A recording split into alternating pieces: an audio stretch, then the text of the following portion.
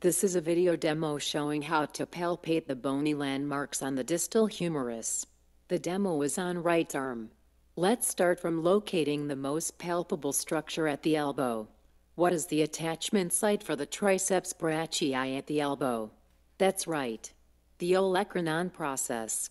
It forms the sharp point of elbow. After locating the olecranon process, move directly medial from it. Round bony projection you feel is the medial epicondyle. From there, move superiorly and roll your fingers back and forth to feel for the bony ridge. That is the medial supracondylar ridge. Move back to the olecranon process, and then move laterally from there. Now you are on the lateral epicondyle.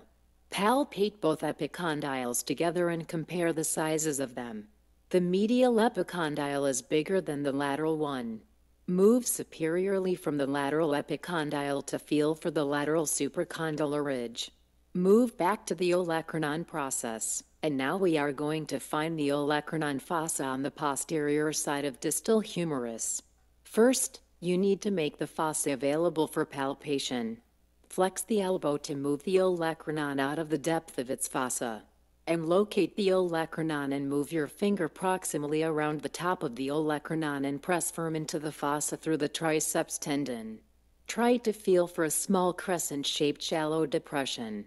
If you have arm extended, the olecranon pushes your finger away from the fossa so it can sit into the fossa. The last structure we will find is the notch for the ulnar nerve. It is also called the groove or sulcus. Have you ever experienced the funny bone sensation when you hit your elbow? Yes? That's the sensation you feel when the ulnar nerve is struck. Let's palpate the notch now. First, palpate the olecranon, and then roll your finger gently toward the medial epicondyle.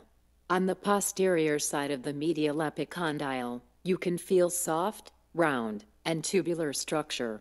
That is the ulnar nerve, and it sits on the notch. If you palpate too firm, the person may experience pinprick-like shocks down the forearm and into the hand where the ulnar nerve provides the sensation. This is it for the palpation of the bony landmarks on the distal humerus. Thank you for watching.